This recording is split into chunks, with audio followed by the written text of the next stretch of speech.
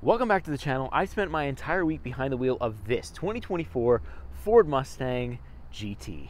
The Mustang is truly one of, if not the last of its kind, as the Charger, the Challenger, and even the Camaro have all been gone, some replaced by electric vehicles, some not being replaced at all. Ford has a unique situation. They can kind of copy the Camaro. This Mustang kind of has Camaro vibes to me. You can see it's got wider hips, different things like that. And who cares if they copy the competition at this point, because they are the only ones truly making muscle cars nowadays. So today I'm going to take you through the exterior, then the interior, and of course a POV drive. Let's get right into it. So as usual, getting right into it here, we're going to start off with the front end. We have these really nice daytime running LEDs with the sequential headlights, and we have a nice little animation because I do have the GT premium package. Now we do have a whole bunch of intakes here, a dark front grille with kind of like a piano black, which I do think looks really nice, and then our blacked out pony right there, very cool. And then also on the hood here we have a nice vent that is real.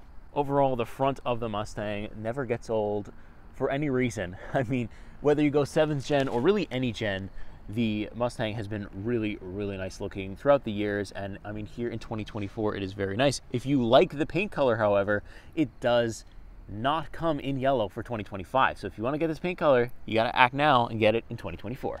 Now let me tell you what's powering my Mustang GT this week. I've got a 5-liter naturally aspirated Coyote V8 giving me 480 horsepower, 415 pound-feet of torque, or if you have the performance exhaust, so the variable one, which I do have here, I've got 486 horsepower, 418 pound-feet of torque. And of course, it's a rear-wheel drive with a 6-speed manual transmission, which makes it that much better. So now we move on to the side. This is where I'm saying, you can see the hips remind me a lot of a Camaro. Actually, this color with the blacked out rims reminds me straight up of Bumblebee. But who cares? Bumblebee doesn't exist anymore because Chevrolet stopped making it. And here we are, we've got the Ford. Now, I usually am not a fan of blacked out rims, but for this kind of body setup, I will take it. This side profile here looks phenomenal. Every piece of this car looks phenomenal. But let's get kind of close here. So let's get close first with these nice rims that are blacked out. I've got Brembo, and they say Mustang, and they're gray, so that's a nice touch too. I've got the 5.0 badge telling us that we have a big 5-liter in there. Nice gloss black mirror caps there, as well as nice turn signal LEDs.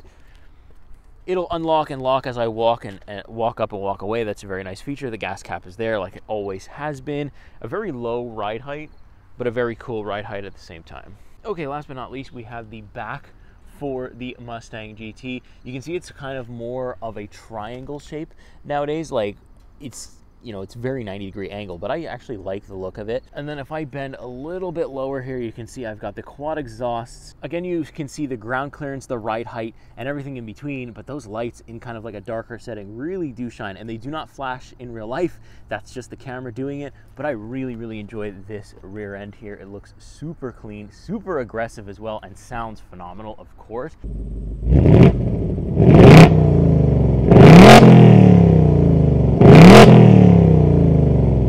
We've got a slight little rear wing. It's hard to call it a rear wing, but it is there. And I like the fact that it's black and not paint match. I think it kind of adds a little bit. Also, just by the wheel here, we do have some lights there as well. Nice little touch. And last but not least, I'll show you the trunk. It doesn't automatically open, pop open. You gotta kind of pull it.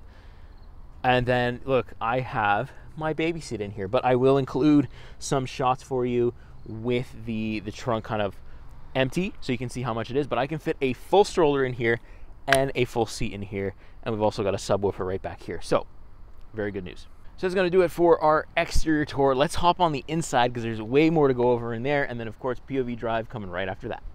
All right, so first up is the interior. Usually it's the rear, but I can kind of kill 2 birds with 1 stone, if you will, here. So I'll show you the rear. It's doing that because my lights are on.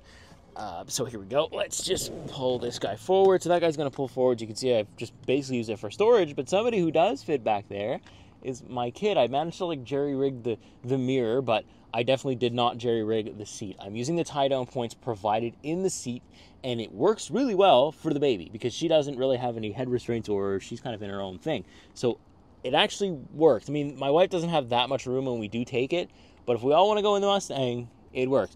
As for a real human like myself, or a fully sized human like myself, I don't fit there. If I didn't have any arms or legs and just a head, it would probably be fine, but yeah, Not a lot of headroom back there, so I'm not going to really try to fit myself back there. It's a cool bucket seat, and I like the design of it, but that is as far as I'm going to go with it. So let me fold this guy forward. Let's hop into the front seat. Very nice, greeted by this very nice steering wheel. I'll show you the startup. Since I am a manual, we're in neutral, clutch in, brake, and little startup there. And there's no way you can't hear that, and I'm in like normal mode. I don't have quiet start on because why would you?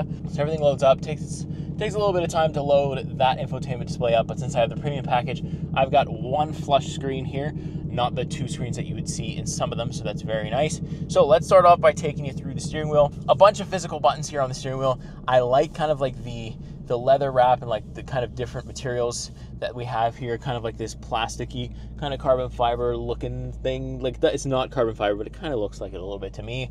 Then I've got all my volume controls. I can kind of change my steering modes on the fly here if I want to, which is good. And then I can control my gauge cluster there as well. I'll take you through the themes in just a second. I've got adaptive cruise control, lane keep assist, all the stuff right here. And then this is how you're going to switch through your drive modes.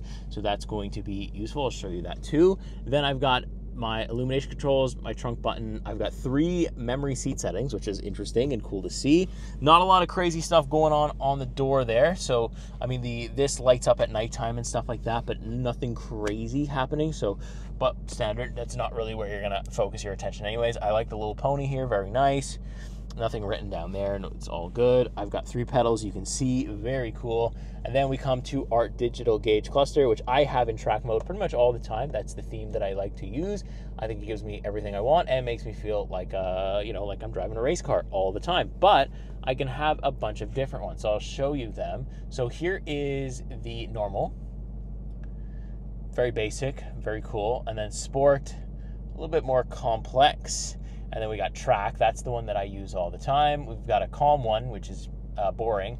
And then we've also got really cool ones. So I've got the classic 67, 68 Mustang, very cool. And then we have the Fox body Mustang, so 87 and 93, very cool. And then I've got the SVT Cobra from 99 to 01. So if you're like a fan of classic Mustangs, you can have either one of these things. And these do look really cool for the dials. So on over to our infotainment display, since I've been talking about it. It's very basic. It's slow as you would expect a Ford to be, if that makes sense. The processing power isn't quite there. I've had a couple little like audio gremlins too, a little bit, where I've actually had to reboot the entire system, but that's pretty much it. Nothing crazy. Obviously, you don't want to have to reboot the system ever, but the reboot did fix it, so that's good, because sometimes I've had it where that doesn't happen. You can control your settings. I've got navigation in here. Wireless Apple CarPlay, wireless Android Auto, both are there, so that's good. And I can also control, if I click my little Mustang button down here, I can control what it is. I don't know if this is, this is a picture of them, sort of. I mean, I don't have the wing or anything. It don't look like that. But you can control your active exhaust. Like I said, I got sport, I've got a track, I've got a quiet. Don't know why you put it in that one. I've got different track apps here with the acceleration timer, brake performance, lap timer, launch settings, all the stuff that you would need to race this thing. And we've also got launch control and a line lock and our rev match button, which I like to keep on.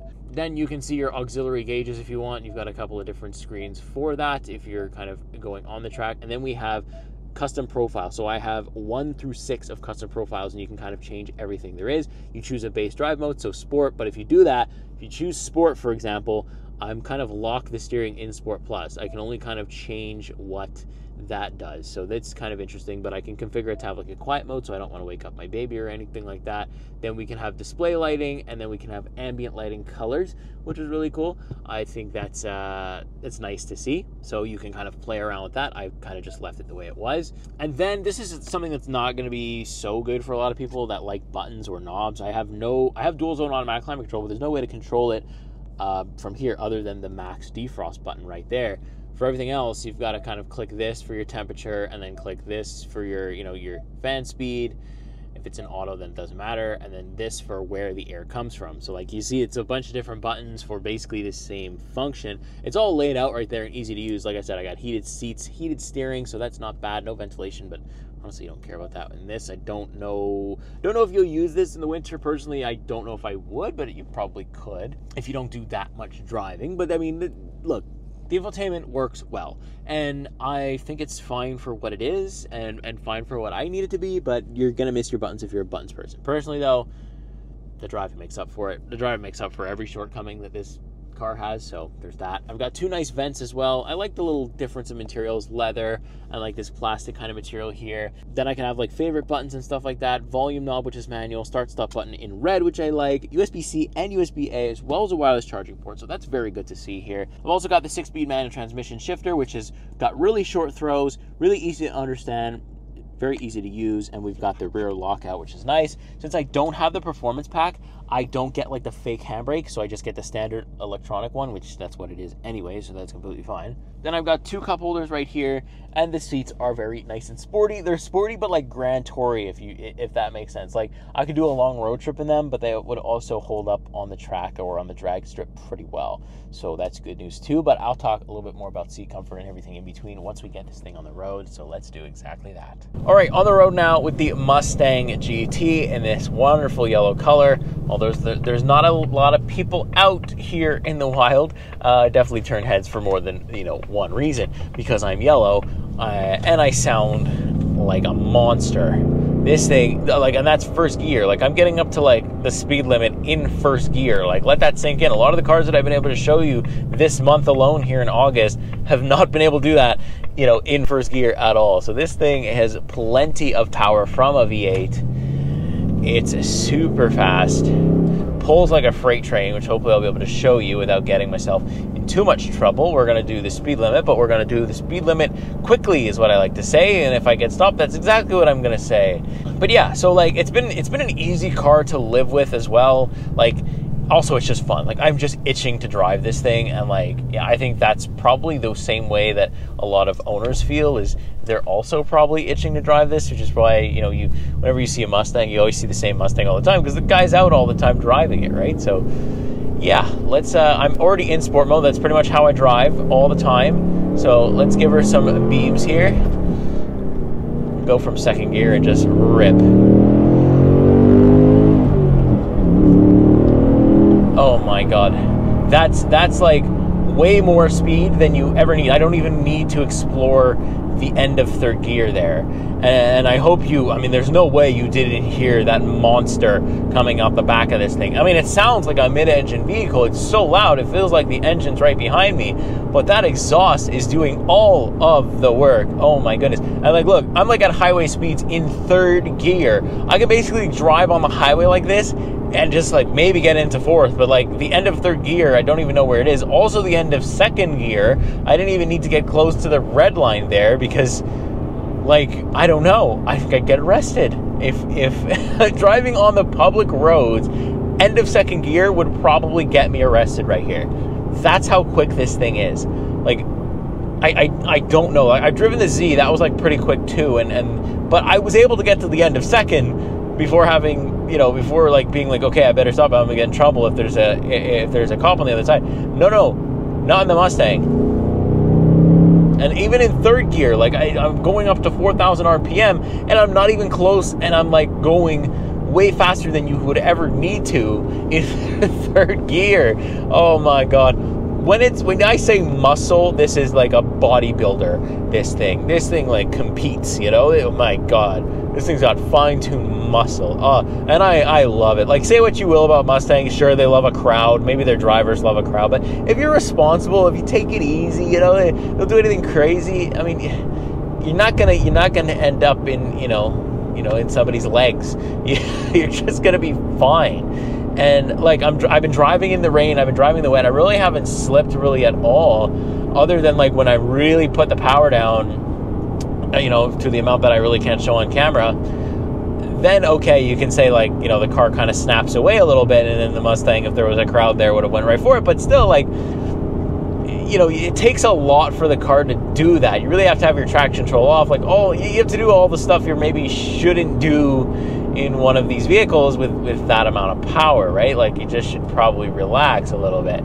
But yeah, this thing, like, maybe it's not so good on gas because I've been doing a lot of city driving, so 17.5 liters per 100 kilometers is my average. Right now, though, I'm at 13.1 liters per 100 kilometer just in this trip, and I've been maybe driving for like 25 minutes, 30 minutes, so pretty good, and I've been not taking it easy on this thing at all.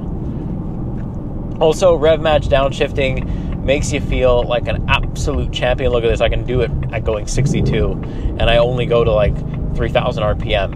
Ridiculous, absolutely ridiculous.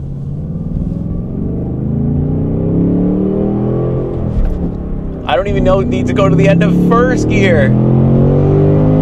Oh my God, that's terrifying. That is absolutely unreal. I am so quick. It's got so much power. I'm like afraid. Oh my God. It scares me when I push it all the way to the floor because like it's just so much power. Like direct when you want it. Oh my God. EVs can do that, but I mean, try to have that V8 sound. I dare an EV to do that, man. Oh man, it doesn't get old. I love this thing. Muscle, muscle, muscle, muscle, muscle. Oh man, does this make you feel really cool? And of course, it's starting to rain when I film, but that's okay. It's a little downpour here. It's been crappy weather. That's the only unfortunate thing about me driving the Mustang. Like at this time of year, it's like the weather starts to just deteriorate, and we start to get like rain, then not rain, then rain, then not rain. So it's like it's a little bit annoying, but I don't care. Honestly, I would drive this thing any time of the year. I think it would be okay in the winter. It's just a lot of power for the winter. You know, like I don't know. I feel like if you have the disposable income and you want to enjoy one of these, maybe get something all-wheel drive for the Quebec winters, but it probably would survive. If you put a set of good winter tires on, the rear wheel tires should hold on, especially if you don't do that much driving. You got a good set of tires for when you need to be out. It should be okay, but usually around my area, I don't see that many Mustangs, and that's probably for a reason. So other than just pure performance and pure like joy that you get for it, I mean, like I said, it's very comfortable. It's very like Grand Toury. Like the seats that I have aren't like, they're not like racing seats per se, so they don't bother me like long term. So I've been, like I said, I've been driving for a little bit today, pretty much off and on, but it's like my back is not hurting. Like I don't feel like, you know, the lumbar is not good. Nothing like that's bothering me. So that's good news. I think I could definitely do a longer road trip because we have our adaptive cruise, we have our lane keep, we have everything that you would need or want to be able to do like a longer road trip with this thing. So that's also good. Oh man, it's ridiculous. And like I basically can city drive in second gear. That's how much power I have in this Mustang. Oh man. I mean, it just rips. It just rips. And it holds pretty well, despite being a rear-wheel drive, despite being like a little, like when I really send it into corners, it's a little loosey. Like I can kind of feel like, ooh, you want to go, especially in the rain. So I'd be careful when it really starts to come down. But hey, this thing's ridiculous. Absolutely ridiculous. So another thing is like infotainment wise has been okay. Like I said, I've had a little bit of lagginess and stuff like that, so like it's been fine so far since I've reset it. Like I said when we were taking a look at the interior, I have reset it. It's okay, but also something that like kind of scares me long term. Like, would that be something that I have to take it to Ford to like kind of reset? So if you own this vehicle, let me know how the software has held up. Also just tell us generally how the engine has held up, because you know the stupid stereotypes about Ford and like found on roadside debt, like all that garbage, whatever. Horror stories. You know, there's some people that I know that have had a Mustang forever, and you know the only problems that they've had are caused by themselves, not really, you know, it's not really a Ford problem. They tried to mod something, it didn't work, so they broke everything, and it's like, okay, well that's not Ford's problem per se. Maybe it's Ford's problem for not being easy to mod, but honestly, if I were to own this thing, I would not do a single thing to it. Not a single thing. I think stock, this thing has enough to keep a smile on my face for 5 years or more than that. It's just classic, it's iconic, and it's uncertain, the future of the Mustang. I'm not sure if Ford's going to follow suit. I think maybe Ford are waiting to see how that new Challenger does electric-wise. If it sells like crazy, I think we are going to say goodbye to the Mustang in the near future. If it bombs and nobody buys it, then maybe we'll still see a V8 Mustang for a couple more years to come. But you got to get them while they last, right? Because I think that's the way that things are eventually going to go. And I think that electrification kind of is an inevitable outcome for the Mustang. So, yeah. I love this thing, though. I hope you enjoyed watching this thing, because I have enjoyed driving this thing for you. Even when I'm going slow and I'm stuck behind somebody, like, if I want to hear the engine, I can just,